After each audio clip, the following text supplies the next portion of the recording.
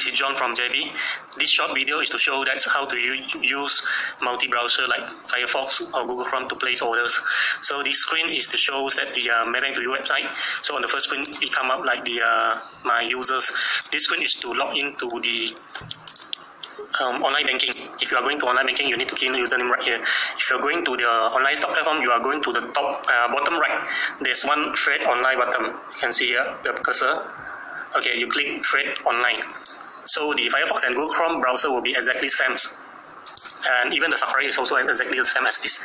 So I'm keying in the username password.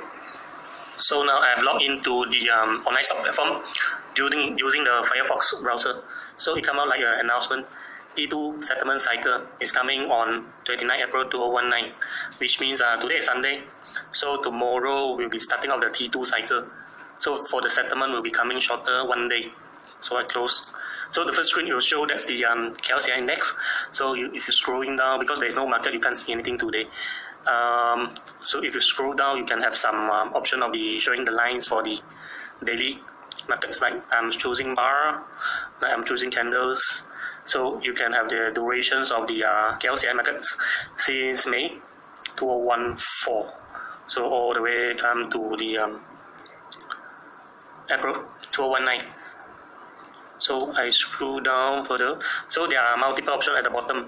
This one, the main page will be the stock market. The second is watch list, portfolio, top gainer, top loser, top active, account summary, and order status screen. So for this browser will be a bit simplifying everything. Of course, the feature will be lesser if you are using this browser. So how do you place order? When you are placing any orders, like you need to go to the search magnifier right here on the top right side. So you click on it, type in whatever counters you are looking at. Let's say Tenaga. You type in Tenaga, you click search. So I don't have any watch list created, so this one I click OK. If I just want to view the Tenaga's price, you just click Tenaga will do. Unless you want to add into the watch list, then you click plus. But before that, you need to create a watch list first. So now I'm just showing you how to place order for Tenaga. Just click in Tenaga.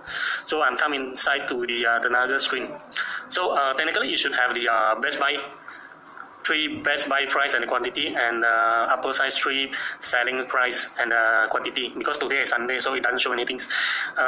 So if you want to buy the Tenaga, click buy. So you'll come out of box. So right here, you just key in the quantity that you want to buy. If you want to buy 5,000 units, you need to key in 50 because the bought lot is multiplied by 100 units. So 50 will be equivalent to 5,000 units. So then you can key in whatever price you want to buy. If you want to buy direct buy to the market, you need to key in this best sell price to matching the markets. After you key in the trading pin, you just click done. You go to the confirmation screen. On the confirmation screen, you need to double check the counter, quantity, price that you have keyed in is correct. So then only you click the confirmations orders. So that's it from today. Thank you.